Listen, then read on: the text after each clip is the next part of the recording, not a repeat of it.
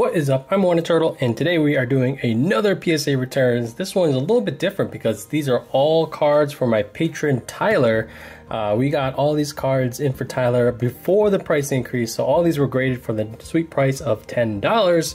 And yeah, Tyler, you did a great job. We're starting off with some Champions Path ETB Charizards, and yeah, I feel like you did a great job selecting all the cards.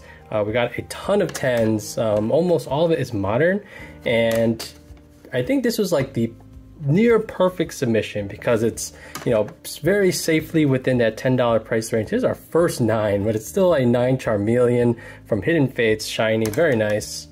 We got another 9 on the Charmander.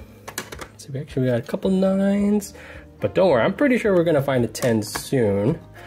And yeah, so definitely, you know, none of these modern cards are great candidates for when we're talking anything over like, I don't know, $15 to be graded. Definitely not good candidates. So definitely got these at the perfect time, the last minute to get these all slabbed up for $10. So huge congrats. We got a bunch of these shiny Eevees, and yeah, just great picks. You know, I feel like a lot of my submissions have these not so popular baby shinies, but you just went with all the good stuff. A shiny Arceus, so we got some Shining Legends as well. Definitely a set that I kind of slept on and didn't get a lot of stuff graded, so there's a lot of cards in here. I feel like this is a potentially good example where I might have to make Tyler an offer for some of these cards. Shining Jirachi. So I feel like the Shining Legends, not as good percentage for 10s, but I think we got at least one of each of them. Here's a Volcanion. And so his submission was in total 105 cards. So we're going to split this up into 2 different videos. And it looks like we're going back to Hidden Fates. One random nitpick on PSA. Oh, I feel like my lighting's not perfect here. I'll have to fix that. Let's just see if I can open this window a little bit. Is that the ordering of the cards, when they came back to me, I had to like reorder a bunch of stuff, which was very tedious. And alright, I'll fix that later. So here we have Cynthia. We did get the PSA 10. Alright, we're back rolling. Okay, and then we have a 9. So let's put this Cynthia here. So at least we got one of the 10s on the Cynthia. Very nice. And alright, here we have a nice few cards. Umbreon. Probably one of the best, you know, non-Charizard cards in the set. And we got 1 10. 2 10s. Oh, that's it. I think we got most of the evolutions. A nice Lucario 10. And yeah, so it's not, you know, I feel like mine were just like, all right, here's a huge batch of like random Hidden Fates cards. It's like, let's just go with the good ones. We got most of the evolutions. Here we got with the Glaceon. Actually, we got a bunch of Glaceons. And look at this. Just this percentage of 10s, so high. Again, Tyler, like, well done. Kind of like picking the cards. I think you probably spent more time than I did picking my cards to submit. But again, even, you know, even with 9, 8's a pretty big letdown for a modern card.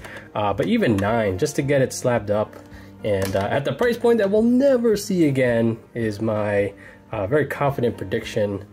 A shrine right there. We got a gold Bulu. And then another cool one that I really like, Scizor. 10. We got a bunch of Scizors. And then we got another random Champions Path ETB. Actually, it's going quicker than I expected, but so we'll still split up into 2 videos. So probably in the near future we'll have another one for the rest of Tyler's submission. And actually, this I'm pretty impressed with. So obviously not a very you know, fancy card. This was from the tins, those $20 tins. And, oh, remember that Target sale at $10 for Black Friday? Ooh, should have bought all so many of those. But, you know, so this is definitely a dime a dozen card, but to get a 10, I actually feel like it's pretty difficult. You know, those prongs of death were very much a problem during this era, during this time. And this Charizard, definitely underestimated. It definitely should have, you know, kept all these and sent them all to be graded. I feel like the price point is pretty good for a modern card that wasn't too hard to pull. Like, this is not even the Shiny Vault. And once again, well done picking the very good quality, all these PSA 10s for these Charizards. Alright, let's move to some evolutions. So we got this Mega Blastoise. Really love this card. This one did get the PSA 9, but we do got a 10 right here. And we got some more baby shinies. Scyther, always good one. SV1.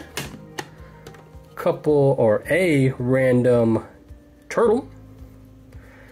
I'm trying to think. Nah, I think I'm good. I think this one, mine is like an 8, but I think I'm okay with that. Evolutions art. So this one, there's a couple like, you know, I was really hoping for the 10. This Charizard's really hard to get 10. I know, I'm still waiting on my first one, and I submitted a bunch. We got a 9. And this one, yeah, I feel like the centering is not exactly perfect, but this card looks really strong. So a little disappointed on that one, and then we got another 8. So this one definitely a tough nut to crack. Very cool looking Mewtwo with the mint 9. Evolution Charizard with another 9. And we're gonna wrap up this first video of Tyler's 105 card submission with another evolution with the Espeon. So yeah, once again, Tyler, great job, congratulations.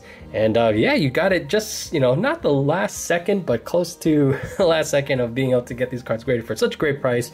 And yeah, we'll have part 2 for you guys real soon. Thanks for watching. I'm Turtle, and I'll catch you all next time. Peace.